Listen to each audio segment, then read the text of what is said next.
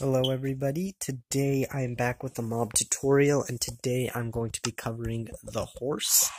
And the horse has quite a few features to it, and it is not that new of a mob, and it's been in Minecraft for a while now. But yeah, it's kind of a useful mob, though there are arguably mobs that are more useful. One of the interesting things about horses, and you'll notice this with actually donkeys and mules too, which I'll cover in a future episode, but with horses, they have a variable amount of health. Now you can see this one has around 12 or so hearts, if I'm counting, yes, 12 hearts, and as you can see, the heart particles. So, and if we ride this one has about 8 hearts. And they can have a variable amount of hearts. It's not set in stone how many hearts they will have. So, based on that, you need to make a decision like, oh, how much health do I want my horse to have? So, what does a horse do? So, how do you tame one? So, I already demonstrated taming this one, but if you didn't catch it, I'll demonstrate with this one too. So with this one, you can see it's going to ride around. I'm going to ride on it for a while, and then you can see the smoke particles come up, sort of like when you fail to tame an animal, maybe using seeds, like I covered in the wolf tutorial. And if it doesn't work, you can try riding on it again.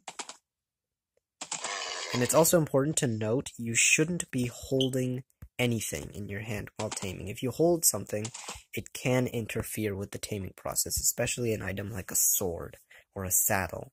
If I was holding a saddle, it would just instantly take me off. But once I tame it, you'll see the hearts come up on the side, and you can see it doesn't knock me off. What I can do now is I can actually open up a little interface here, and you can see it says horse there, and the health doesn't change for the horse. This does happen with the wolf. When you tame a wolf into a dog, it does go from, if I remember correctly, 4 hearts to 10 hearts, so quite a big difference. And you can put a saddle on it. Now, when you move, you'll see the horse moves. And if I demonstrate a little, you can see it's a bit faster than your average walking speed, and this horse in particular is pretty fast. And they can have variable amounts of speed as well, which is an important thing to note, especially when we cover the mule. I'll explain how to get those. And these will typically spawn in plains biomes, so that's one thing to note. If you are in another biome, they probably won't be spawning. So, and they'll eat grass like that to heal themselves up. If you want to breed them, you can... well, actually, heal them, you can use hay bales. Oh, sorry, I mean, grow them up. So if you have a baby horse, then you can grow them up using that. Sorry, I mixed up the item. But if you want to breed them, I believe you can use golden apples. And you can see they come towards me. You can actually attract horses. And you can see I can breed them right now. And it'll create a baby horse. And this you can feed. And to feed it a bit more.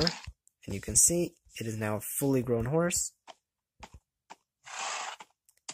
And you can see I need to retame it, but I'm not going to tame that right now. I'm going to go back to this one, because there are a few things you can do.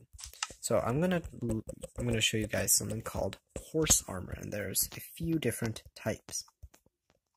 Horses have health, and horses, you can use them in combat, you can use them to get around faster, but giving them armor will undoubtedly increase their protection, sort of like how armor increases protection for you, for example.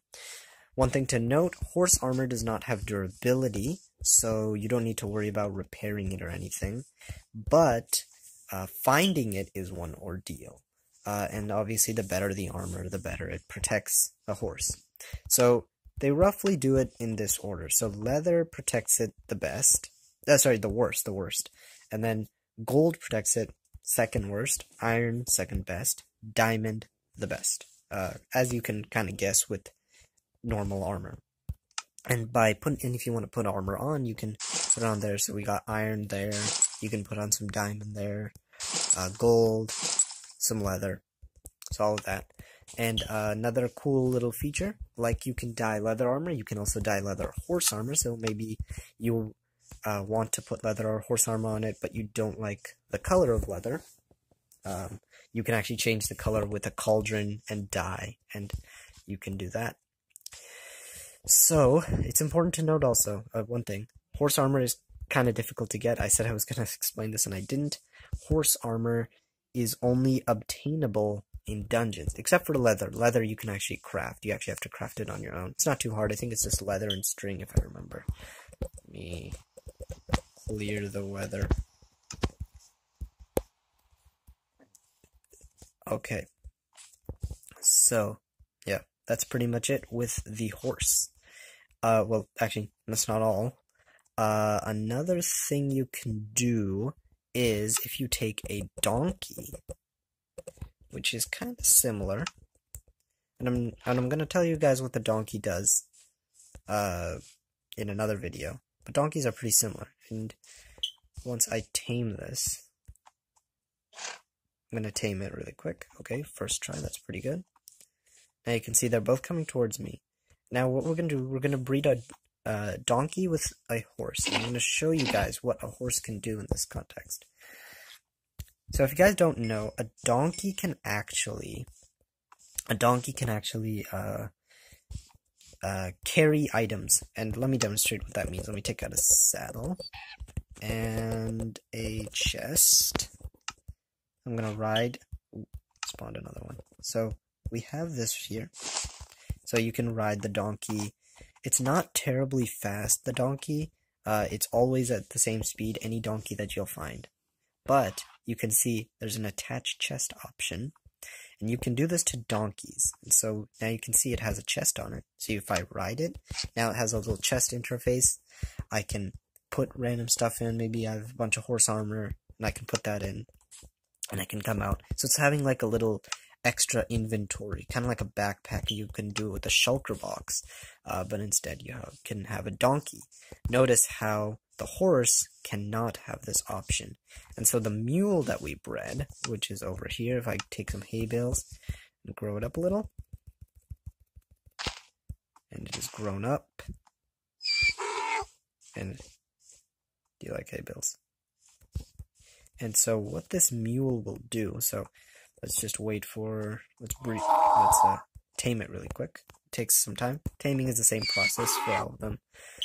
If I maybe hold some food out.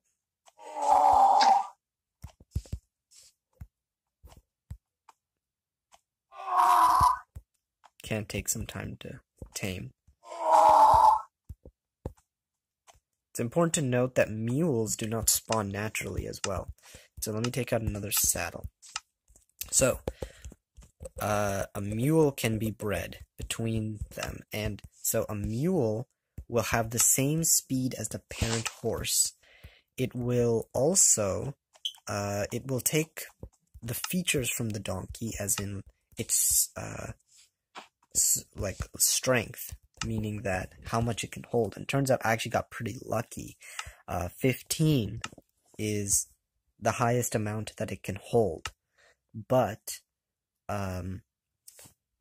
it can be as low as, I believe, 3 or 6, something like that. So basically what I just said is you can breed a horse over here and with a donkey, and it'll create a mule, which is what I'm riding on right now. And the mule has shared abilities from the horse and the donkey. Mules cannot spawn naturally. You have to breed a horse with a donkey, with a golden apple, and I believe a golden carrot also works as well, which is a cheaper option. So yeah, you can do that, and a mule is kind of like, it takes the speed features from the horse. So the horse is faster than a donkey almost all the time. Remember, its speed is variable, so it's not like, it's how much faster is a difference. And so keep in mind. And so it'll take the speed from this horse, and it'll take the chest holding ability from the donkey, and you'll get a certain amount of load that it can carry. Our mule in particular is quite strong. That means it's holding the max amount of items. So it can hold up to 15 items, which is the maximum that a mule can hold. But this is not the case for maybe if I were to breed them again, I might get a slightly weaker mule. So anyways, guys, thank you guys so much for watching these videos. I know they can be a bit boring and bland sometimes, and I know a lot of you already know the information, but thank you guys so much for your continued support on this channel. Yes, thank you guys so much for watching once again, and I will end this video right now. Thank you guys so much for watching.